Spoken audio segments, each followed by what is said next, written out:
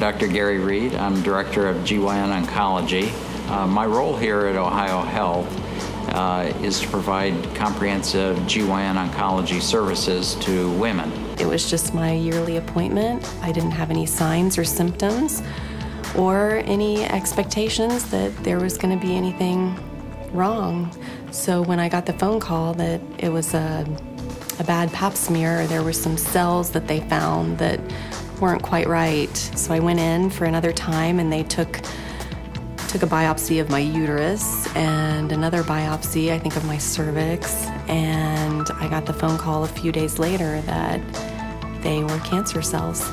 Well, in the case of Beth, some of her primary concerns, as are the same as with all patients with cancer, they want to know, is use of the Da Vinci robot going to be as effective as if we're doing a laparotomy or an incision?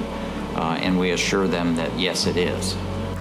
So after discussing the variety of options with my physician and meeting with Dr. Reid, I chose to go with the robotic surgery, mostly because of the recovery time and also because of the scarring. It was going to be much less scarring.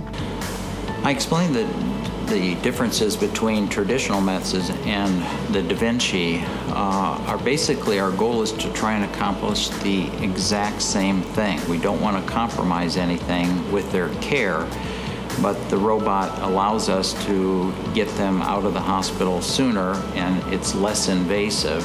The Da Vinci robot works by taking the surgeon's commands, which are foot pedals and a combination of hand movements, and by computer linkage connects them to instruments that are actually in the patient's abdomen and carrying out what the surgeon desires.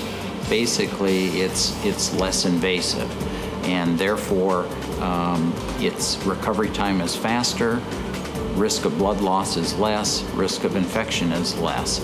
After my robotic surgery, I went home 2 days later, and I took it easy for a few days, but then 4 days later, I was able to host a 4th of July party with my friends and family and was able to do some things around the house.